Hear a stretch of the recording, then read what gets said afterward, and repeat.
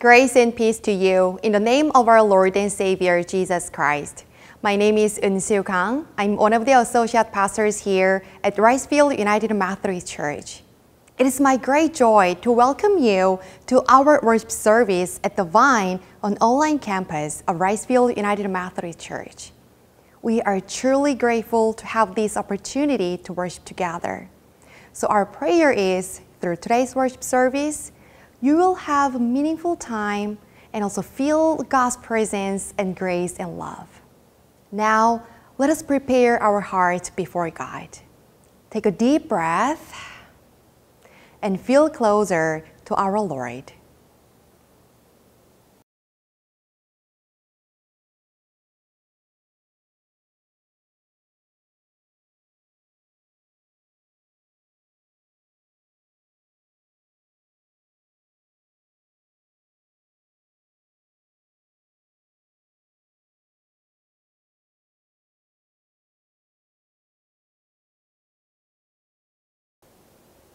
Please join me in our opening congregational prayer. The words will be shown on your screen. Holy and loving God, thank you that through the death of Jesus, you have put to death our old selves. Now, through Jesus' resurrection, you are resurrecting us to a new life. Help us to live as those who have been brought from death to life. In Jesus' name, Amen.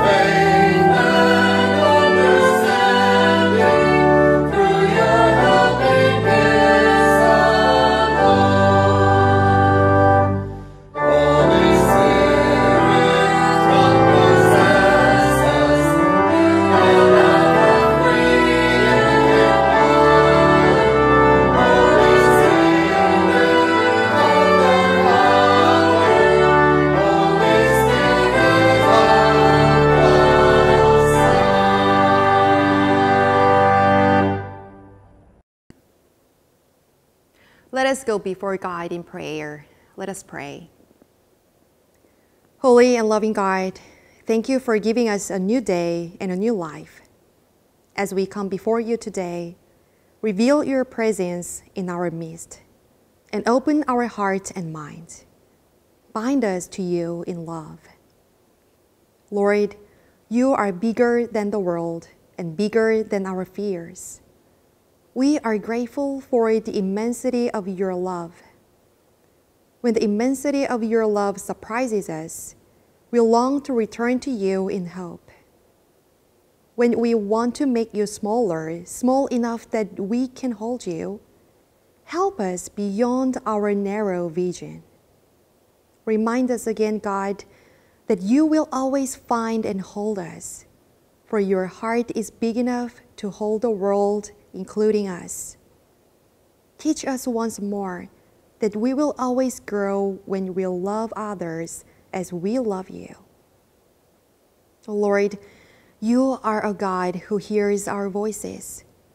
You are a God who answers our prayers. So now we pray for the world, this country, and our community, especially for the Middle East area. We pray for family and friends, for those who are in difficult situations. And now we pray for those whom we name with our voices or hold in our hearts.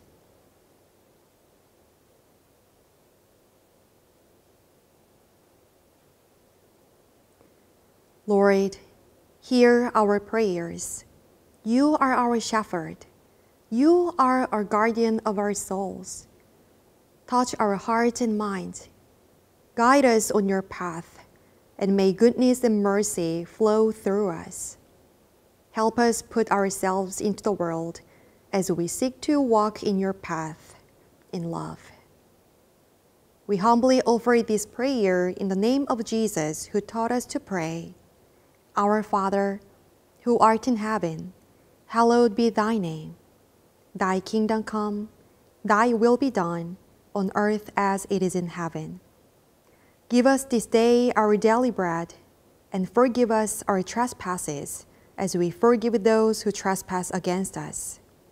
And lead us not into temptation, but deliver us from evil.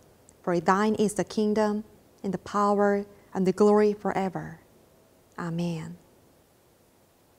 Let us now take a moment to offer our hearts and gifts.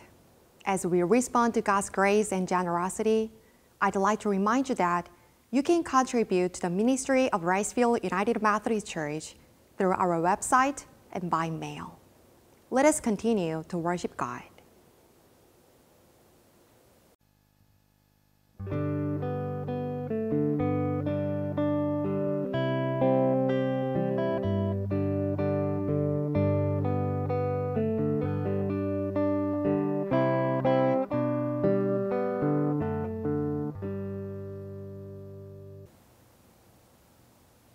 Hello friends, how are you? I'm Pastor Eun-Seo. I'm so excited to spend this time with y'all. So I have a question for you. What is your favorite one thing about coming to church and learning about Jesus? Well, it could be Sunday school, or it could be hanging out with your friends during fellowship time, or it could be, yes, children's message time, or yes, VBS. VBS is coming up soon. So now that we shared some of our favorite things about our faith, I want to talk about something called confirmation. Have you ever heard about this, confirmation? So confirmation is a time when kids, typically around the 7th grade, learn more about their faith and make a choice to follow Jesus in a deeper way. So it is a big step in their faith journey. So let us imagine you have a friend called Minnie. And Minnie has been going to church with her family since she was a baby. She knows some things about God and Jesus, but she wants to learn more. So she decided to join a confirmation class at the church. And in the class, Minnie learns about important things like what we believe as Christians, and why we pray, and how to pray, and how we can live like Jesus every day. And during confirmation, she realized that she wants to make her faith her own. It means she wants to say yes to follow Jesus, not just because her parents do, but because she believes in Jesus too. So confirmation is like saying, yes, I want to follow Jesus. I want to be part of God's family, and I want to be part of our church's family. So today, we learn about confirmation. And today we have 37 confirmands to make their decision to confess their faith in this way. It is a very special time. So I hope you remember confirmation class, and when you turn to around 12-ish, I hope you take confirmation class to learn about Jesus and get closer to Jesus. Let us pray. Dear God, thank you for loving us and being with us. Help us to learn more about you and grow closer to you. In Jesus' name we pray. Amen.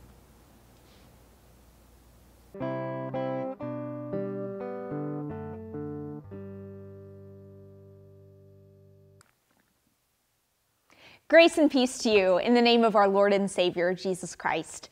I'm Pastor Julia Hayes, and I'm one of the associate pastors here. I wanted to let you know that this week at Wrightsville, we are celebrating Confirmation Sunday. We're going to get to celebrate together as 37 young people make a confession in Jesus and officially join the church as confessing members.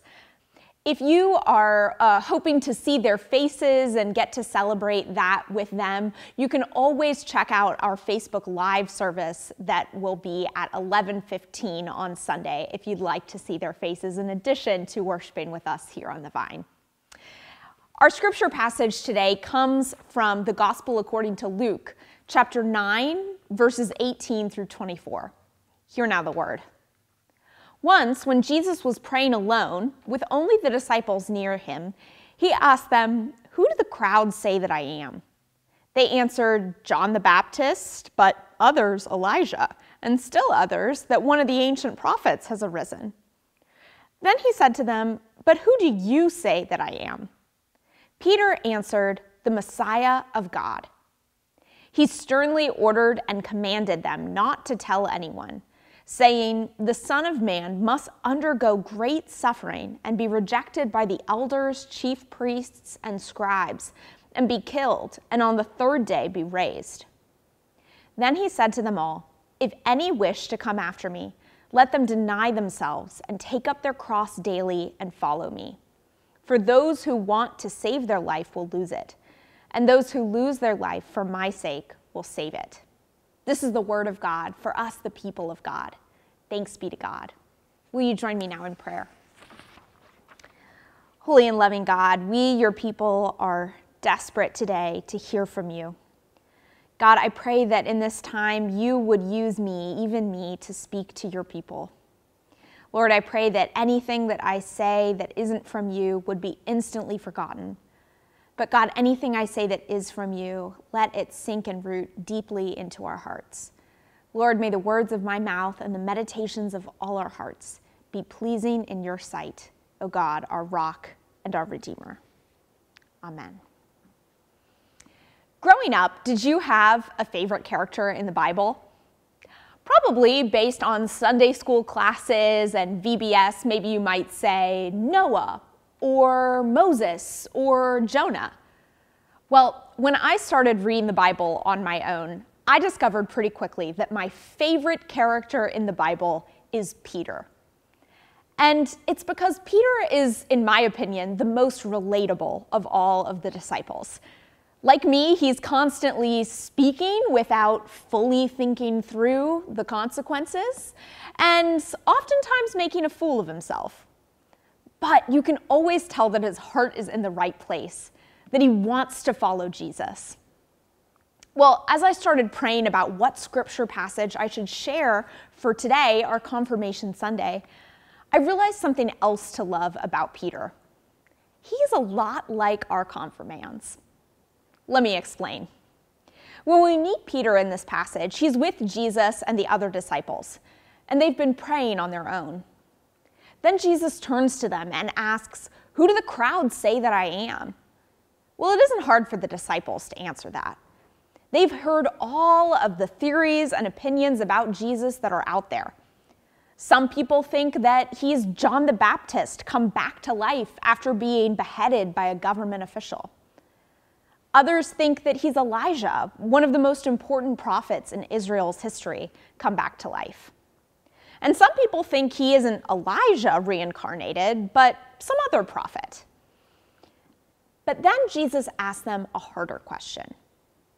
"But who do you say that I am?"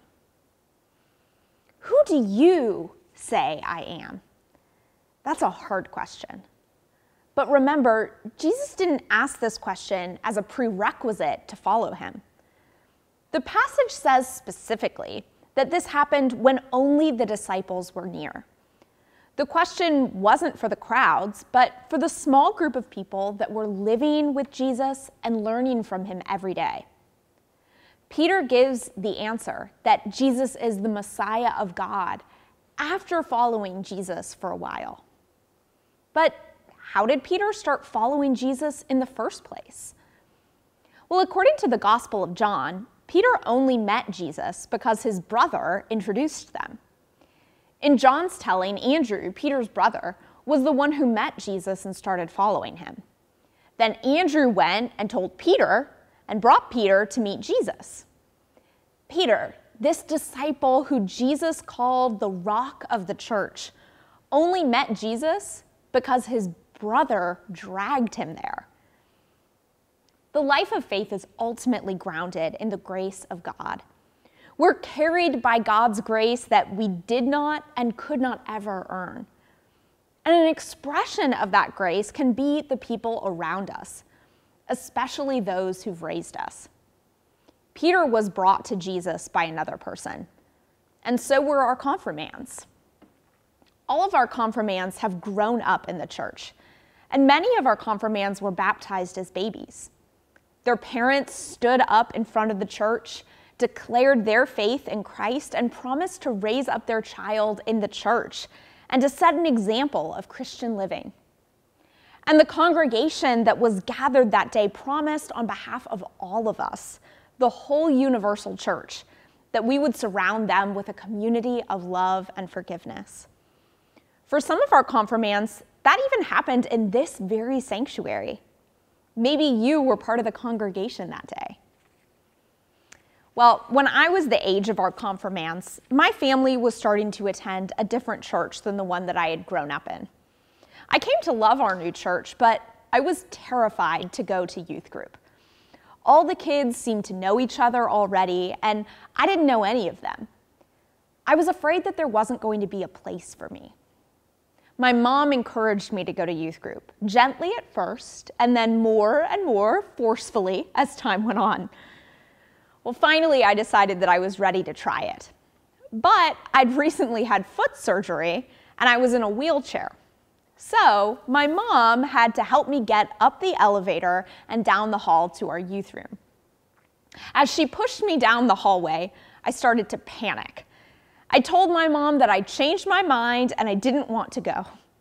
But my mom was not going to let me chicken out any longer.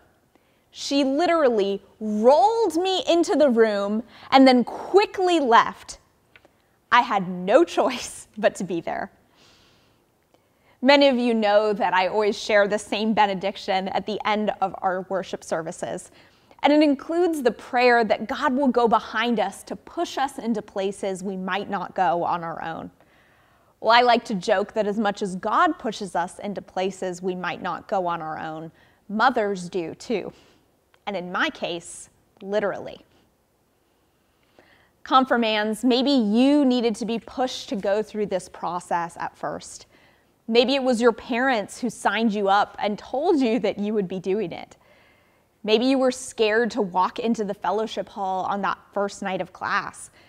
And maybe you felt like I did the first time that I went to youth group, nervous about what might happen, scared that I wouldn't fit in. But I pray that at some point this journey has become your own. That like Peter, you might have been introduced to Jesus by someone else, but now you're ready to follow him for yourself.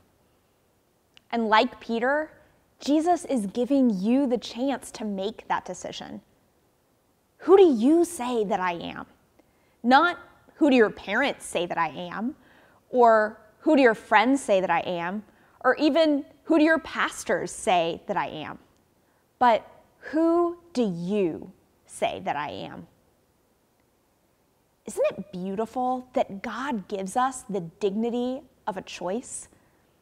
That God gave us free will to be able to choose to follow Jesus, even though that means that we have the ability to turn away.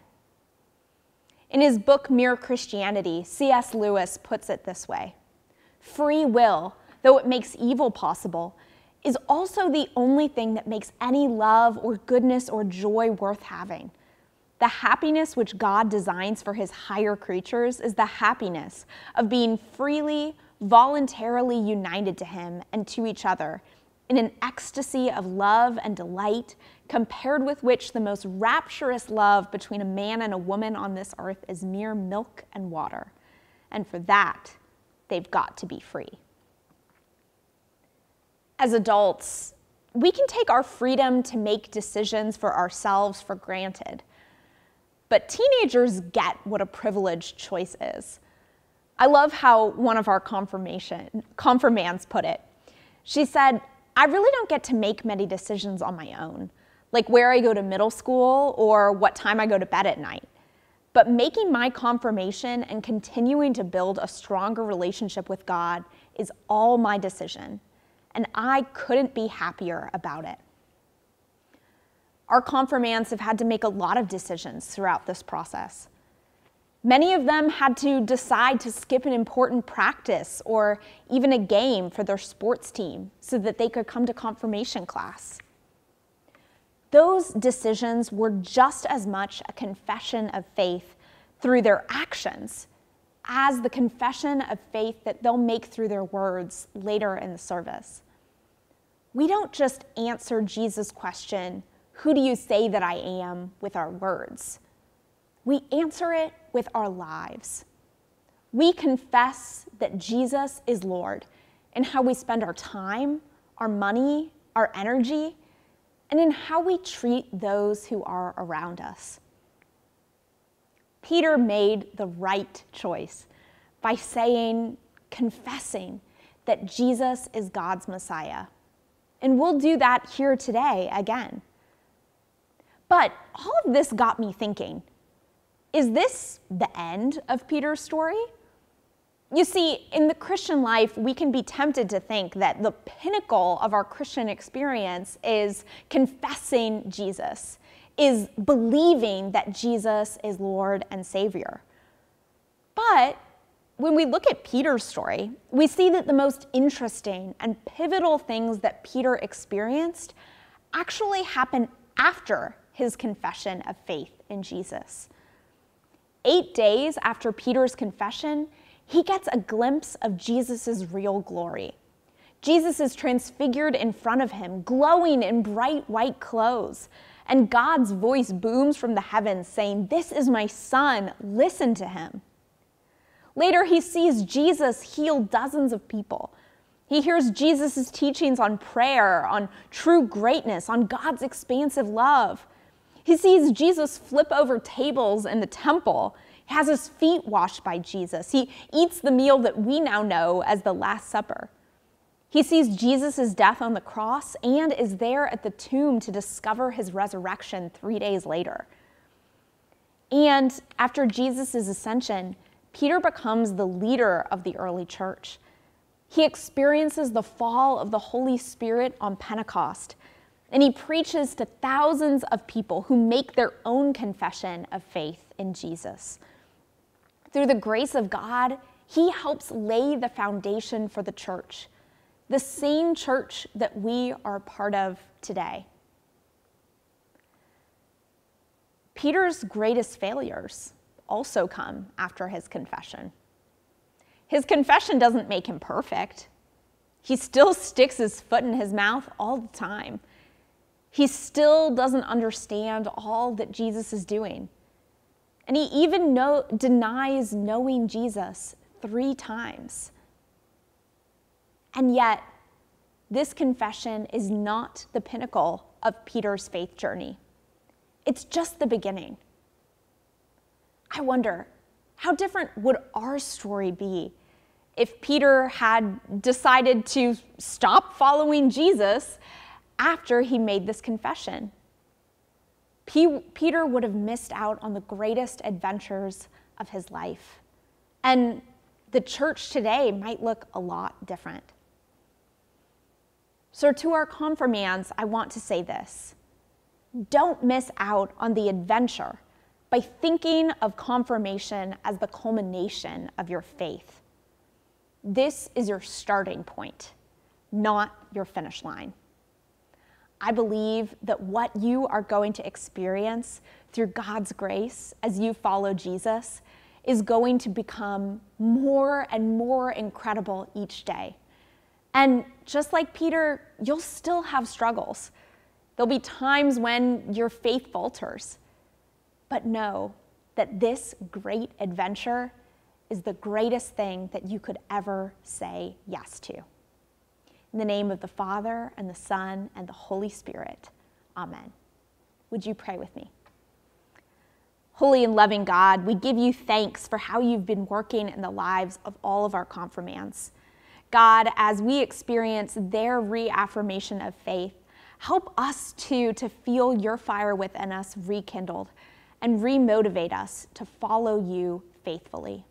We love you, and it's in Jesus' name we pray. Amen. As you go from this time of worship, may the Spirit of the living God, made known to us most fully in Jesus Christ our Lord, go before you to show you the way. Go behind you to push you into places you might not go on your own. Go above you to watch over you and protect you. Go beneath you to lift you up when you cannot stand. Go beside you to be your companion, and dwell within you to remind you every day that you are not alone and that you are loved beyond your wildest imagination. Go in peace.